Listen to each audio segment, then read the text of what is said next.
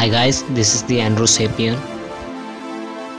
Today I'll show you how to root the Redmi 4A. To root this device you need an unlock bootloader and TWRP custom recovery installed. You can also do it with CWM, but I'll prefer the Team Win recovery project. Here I'll show you that the device is unlocked. With unlocked device the rooting process is really simple. You just need one file, this update Super SU version 2.8.2. The link is in the description, you can download it from there, or if you have the updated file you can use it also. So follow my tutorial to unlock the bootloader and install TWRP. I've already made a video about those two. So next, if you have already installed TWRP, you have to proceed further. Just boot into the recovery and flash that recovery file. To boot into the recovery, first switch off your device and press and hold this power button and the volume up button simultaneously while turning on the device.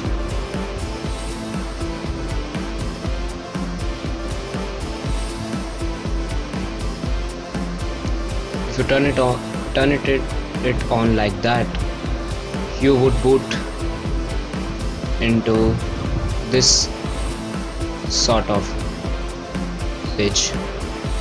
First change the language from this button and then press the recovery option. Confirm booting into the recovery.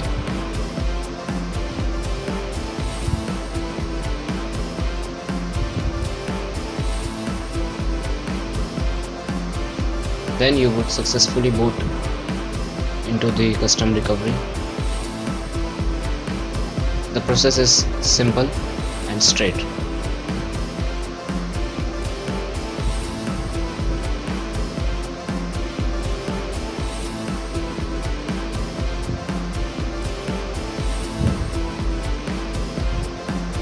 Just have to click on install and select that update Super SU file and confirm to flash.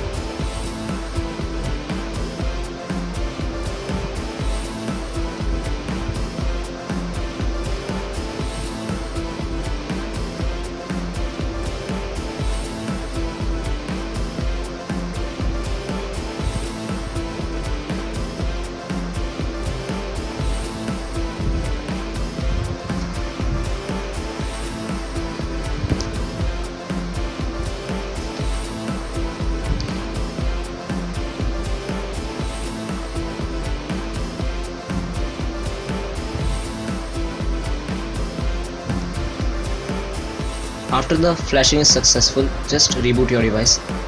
If it takes some time at the first boot, don't panic, it is totally normal. I am just skipping that part here. Now you will see a new app Super SU which will grant the root permissions. There won't be any side effects, hopefully, but if there are any you can tell me in the comment box.